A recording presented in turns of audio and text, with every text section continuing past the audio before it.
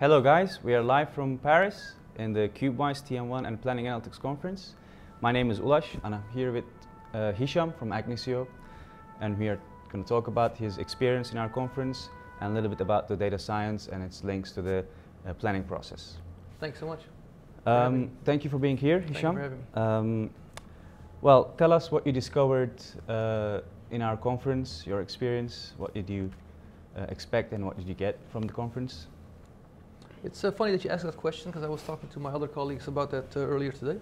One of the things that really jumped out was I see a lot of companies who have invested, let's say, from a technology perspective and also from a talent perspective. So talented people and good tools, if you will, good technology. However, what you see is they haven't really thought through, let's say, the impact on the process. Yeah. So what I would like to call, let's say, the business decision-making process, if you will, that necessarily matches with the technology advancements that have been made so far. So I would say that's very good learning.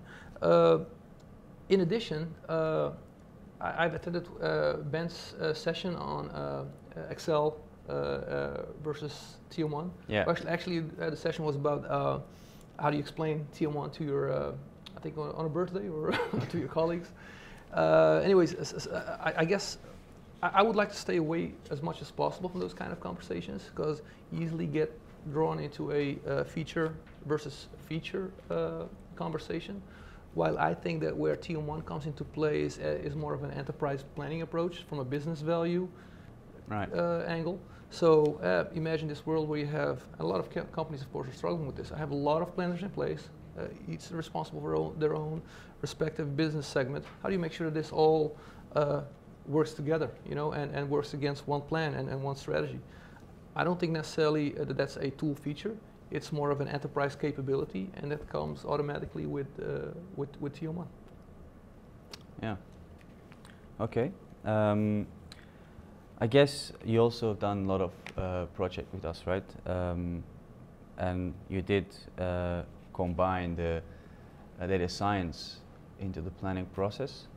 Can you a little bit maybe elaborate what is the added value to the companies who are seeking for such process, right?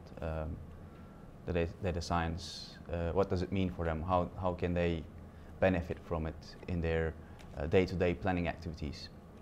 Well, yes, we have been doing a lot of projects together. From an Agnicio standpoint, we of course focus a lot on business analytics, data science, and most important, data strategy. Now, where these two worlds come together and where they bring a lot of business value is of course the answer is there's a lot of added value that I can talk about, but I think most and more importantly is the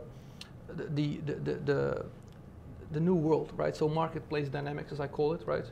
In the old world, if I can call it like that, you just looked internally at your historical performance, right? And you would have some kind of enterprise target, and then you would plan for that. Yeah. And it would become a self-fulfilling prophecy at a certain moment. I would say today there's so much more data points out there in order to understand what's going on with your consumer, with your marketplace.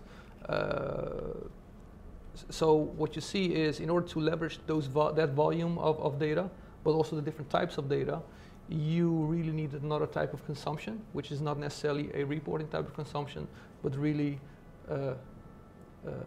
math, machine learning capabilities to understand or identify the patterns and the trends going on in that marketplace. Yeah, and how do you think they can choose the right data? So you talked about leveraging the data, right? So are you talking about internal data, external data? Well, yes. So as I mentioned before, a lot of companies are very internally focused, focus on their ERP system, their data warehouse, right? Where if you really want to understand your consumer, you actually need to look outside of or also outside of your internal systems. So that can be consumer insights, it can be macroeconomical information, it can be in certain cases even weather, right? So there's a lot of consumer profiles out there, right?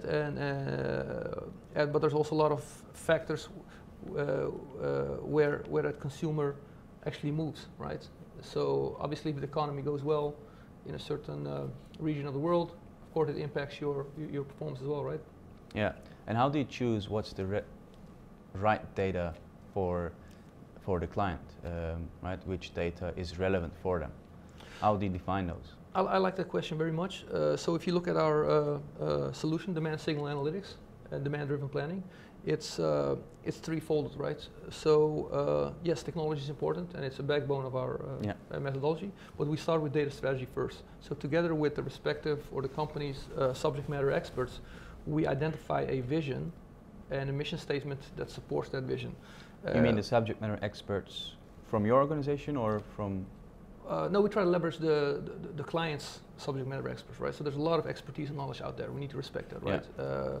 And we capture that, and that way we try to understand what drives their respective business, right? What drivers, and of course we do a sense check. The hypotheses we sense check that through data and math. But I can state by experience that people are pretty knowledgeable and experienced about their business. Yeah. So of course there's a sense check there as well, and then that's the moment when once we understand that, that's what we translate into a solution. So it's a collective work between you and the customer. Right? Absolutely. It's not you coming with a process and educating them or adjusting their process to yours. It's literally mapping it out together with them. Yes, that's how we actually conduct all our projects, right? So we're in it together, right? So we respect, yes, we bring external knowledge and expertise, mostly technology expertise, right? But the actual business knowledge has to come from our respective clients. Yeah, okay. In terms of technology preference, is there any specific technology that you're actually recommending, or are you technology agnostic? Well, that answer is also a little bit twofold in the sense that, from a planning perspective, it's very clear for us, right? So TM1 gives us a lot of flexibility to create that user interface and models that allows us to really take advantage of the whole methodology. Now, from a data science perspective, we are pretty tool agnostic or technology agnostic. But of course, we do have our preferences as well. Yeah, okay. So I guess you've been attending to many of our sessions yesterday and today. What do you think about the overall conference? How was your experience? I mean, what would you recommend in overall what we could do differently next year, or what we could do better? Well, let me first start off by always saying that it's always a pleasure to be here. I think you guys organize great conferences. There's a lot of energy. People are really into the details and really want to come and learn, right? I think you guys do a great job there.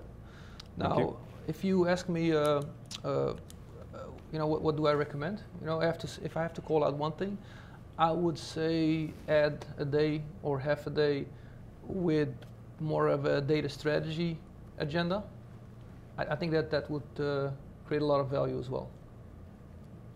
Yeah. All right. Points taken. Thank you.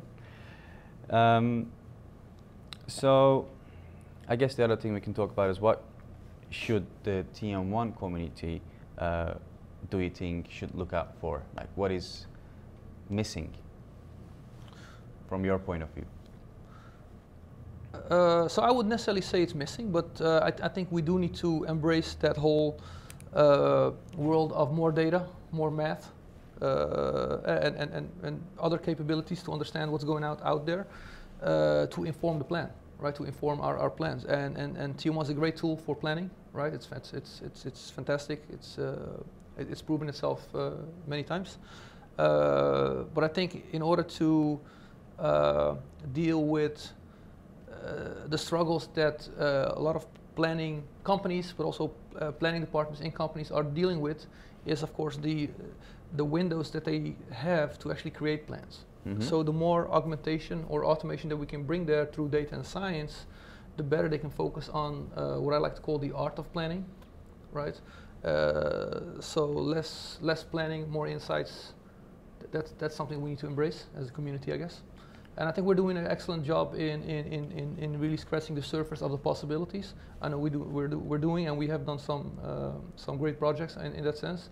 But you and I know both that there's a lot of opportunity out there for a lot of companies. Yeah, and I guess a lot of companies hesitate whether they're ready to do it or not, right? So what's your opinion on this?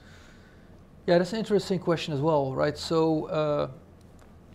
I have a struggle understanding that hesitance, because I think it's a traditional view on the topic.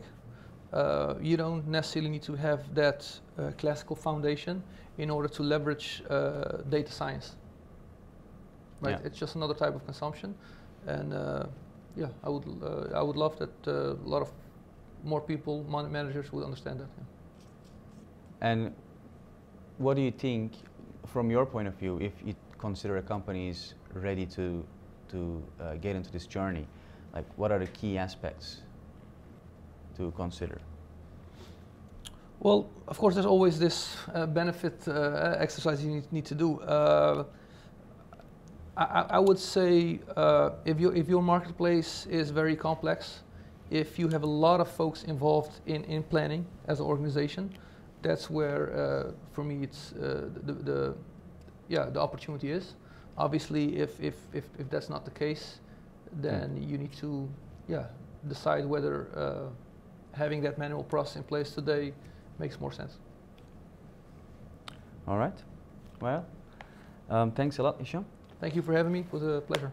Yeah. Thanks for being here. Thank you so much. It was great to chat with you. Yeah. Thanks everybody. Thanks for watching us. And please stay tuned on our YouTube channel. We'll be broadcasting today. So yeah, thanks for watching us. Have a great day. Bye bye. Thank you.